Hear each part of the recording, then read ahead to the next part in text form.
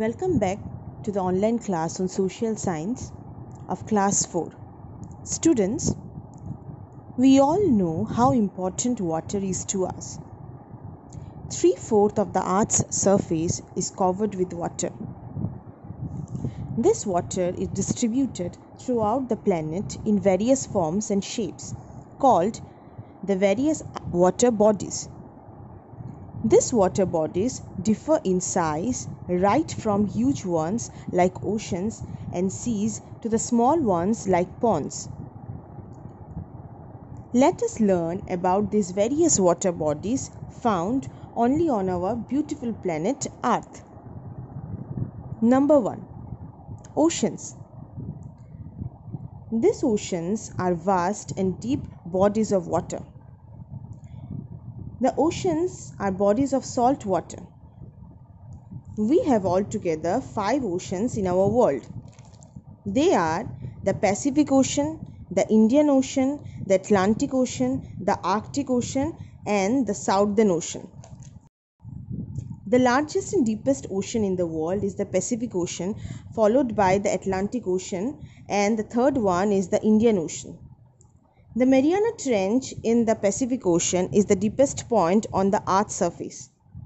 All the oceans are connected to each other. The Arctic Ocean remains covered with snow during winters.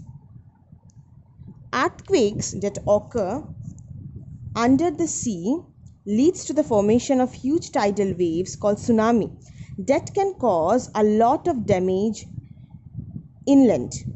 Oceans are home to a variety of plants and seaweed and thousands of sea creatures like whales, dolphins, sharks, octopus, etc. Next, we will discuss about seas.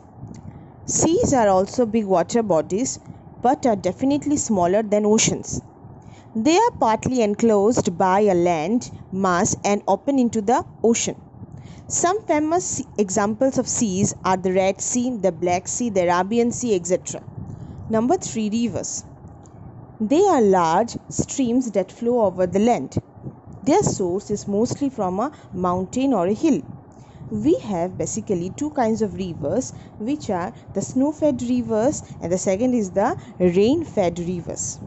Snow-fed rivers find their source in the snow-capped mountains where the snow melts, flowing down, forming rivers, whereas rain-fed rivers, as the name suggests, are formed in areas where it rains a lot, giving rise to these rivers.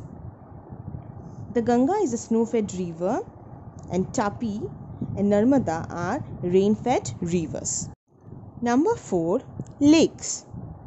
A lake is a water body surrounded by land on all sides. Some famous lakes are Lake Superior, Lake Victoria, Dal Lake, Loktak Lake, Chilka Lake, etc. Next, number 5. Bay. A bay is a body of water which is again partially enclosed by land. It is a wide mouth opening of land where the water is surrounded by land on 3 sides and is joined to the sea on the 4th side. For example, the Bay of Bengal. Last one, strait. A strait is a narrow stretch of water which joins 2 larger water bodies. For example, the Palk Strait joining the Bay of Bengal and the Indian Ocean. Now, points to remember. An ocean is a very large area of water. Number 2, there are 5 oceans in the world. They are the Pacific Ocean, the Indian Ocean, the Atlantic Ocean, the Arctic Ocean, and the Southern Ocean. Number 3, a river is a fresh water body flowing across the land. It usually flows into the sea. The source of a river is mostly from a mountain or a hill. It flows down as a stream and finally becomes broader as it enters the plains. Number 4, a lake is a body of water surrounded by land on all sides. Number 5, a bay and strait are other water bodies on the earth. A bay is a large body of water connected to an ocean or sea formed by an inlet of land. A strait is a narrow channel of sea joining two larger expanses of water. That's all for today. Good night.